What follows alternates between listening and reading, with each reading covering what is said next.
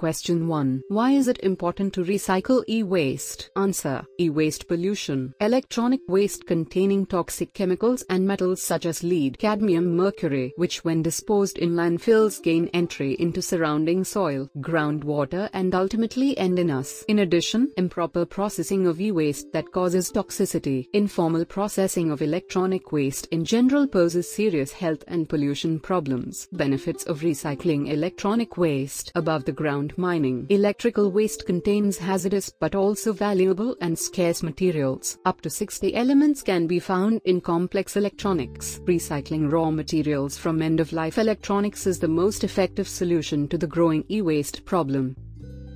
Question 2. Do you really know your electronics recycler? Answer. It can be difficult knowing the right questions to ask when investigating potential recycling service providers. Even professional environmental auditors often do not have the proper training or experience to properly audit an electronics recycling operation in a way that protects their clients from data security and environmental issues. Moreover, making sure recyclers continue to perform as promised is very expensive, with even the most careful due diligence sometimes failing to protect your company. The complexity of effectively screening and hiring electronics recyclers leads many companies to award e-waste contracts to service providers with the lowest cost and the lowest integrity. Don't think it can happen to your company? Here is an example featured in 60 Minutes of a firm pretending to be a responsible recycler but shown to be exporting e-waste to China. Your brand, the security of your data, and your stature as a good corporate citizen are all threatened by recyclers who do not follow clear and transparent standards for handling your old electronics. Question 3. What are the important points to remember while donating computer equipment? Answer. If you would rather not dispose of the computer or electronics and want to offer them to people who have a need for the materials, there is the option of donating the equipment to a charity. There are a variety of charities that will take older computer materials and either use it in local facilities or process the items to be shipped overseas for use. Be aware that many charities may have restrictions on the types of computers and electronics that are donated.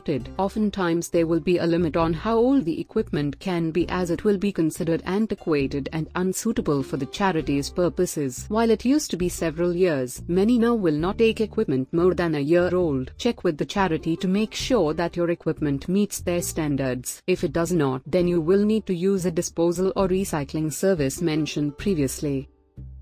Question 4. Where can I find drop-off recycling centers? Answer. There are a number of drop-off locations available to recycling your computers and other IT assets.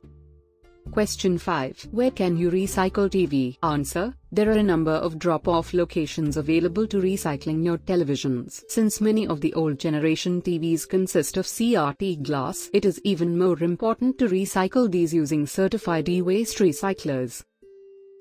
Question 6. What is CRT glass? Why is recycling CRT glass different from regular glass? Answer. CRTs are the video display components of televisions and computer monitors. The glass in CRTs typically contains enough lead to require managing it as hazardous waste under certain circumstances. Under the previous regulations, businesses and other organizations that recycle or dispose of CRTs were sometimes unclear about the proper way to recycle or dispose of this equipment. That uncertainty sometimes prevented CRTs from being recycled and reused. EPA is changing CRT waste management requirements to promote additional safe recycling and reuse of CRTs. About 57 million computers and televisions are sold in the United States annually.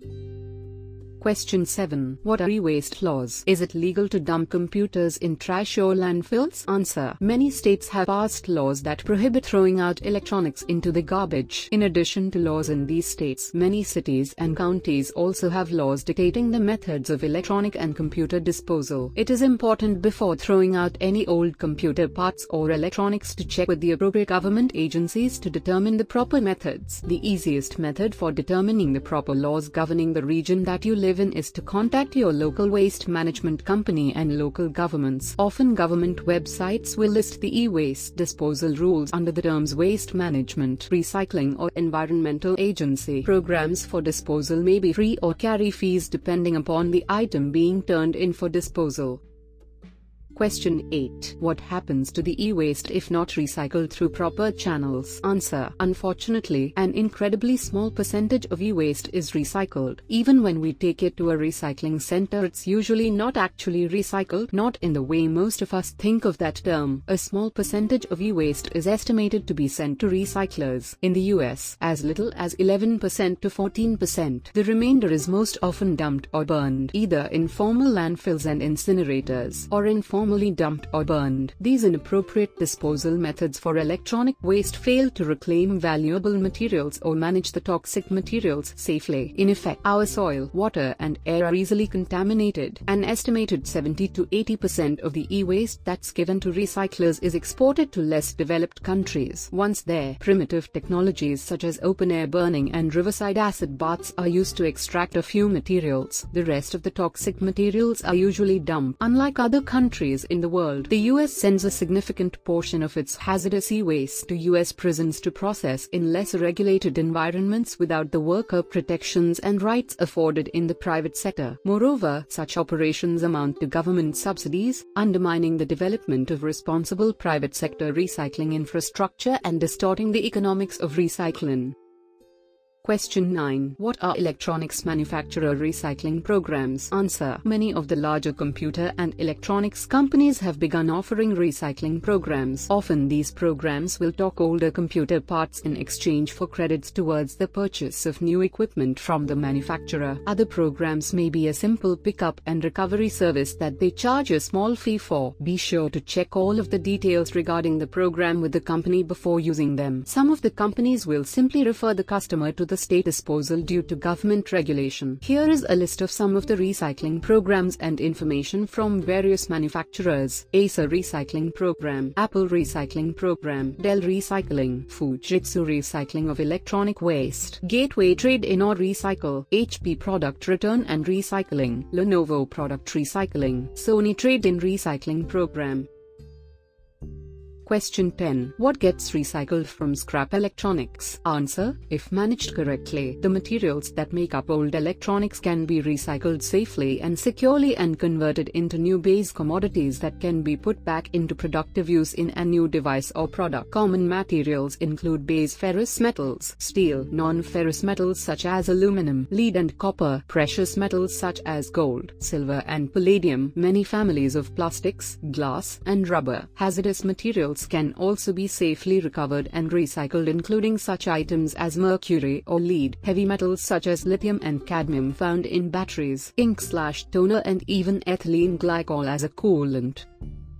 Question 11. What is the environmental impact if electronics are not disposed of correctly? Answer. E-waste contains valuable non-renewable resources. By reclaiming these materials for reuse, we reduce the environmental impact and energy consumption of mining and processing and prolong their availability to future generations. What's more, without best practices in e-waste disposal, highly toxic elements such as mercury, lead, lithium, and cadmium find their way into landfills or are shipped to developing countries where they are burned, dumped, or smashed apart by impoverished workers and children without proper protection, causing massive environmental damage and endangering human lives.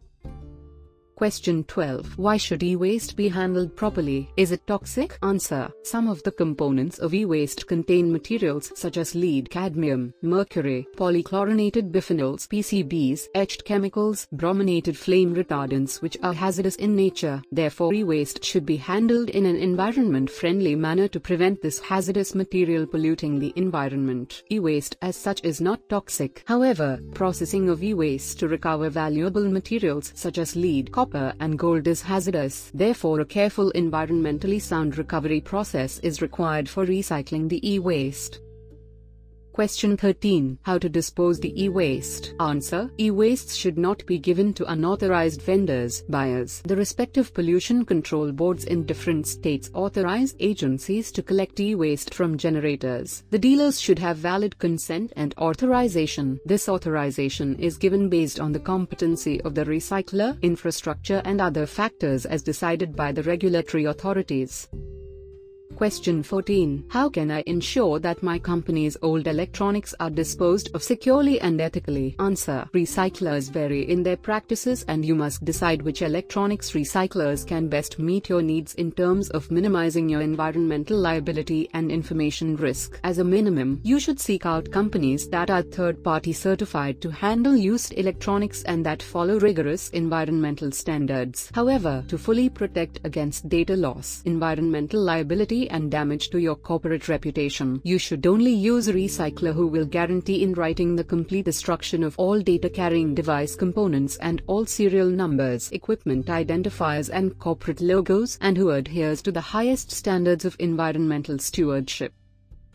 Question 15. Aren't all e-waste recyclers more or less the same? Answer. There is certainly overlap in the services offered by many e-waste recycling companies, but there are vast differences in the degree of rigor applied both in the security offered to clients concerned about leakage of confidential data and environmental stewardship. The building of Artex Environmental Corporation represents a significant stride forward in the secure and ethical recycling of electronic waste in North America, in an industry in which data and device security often lacks rigor, and the dumping of toxic e-waste in developing countries threatens people, the environment, and the reputations of its original owners. Artex has established itself as a highly secure, highly ethical e-waste recycler, founded on the principles of complete data and device destruction and zero e-waste to landfill.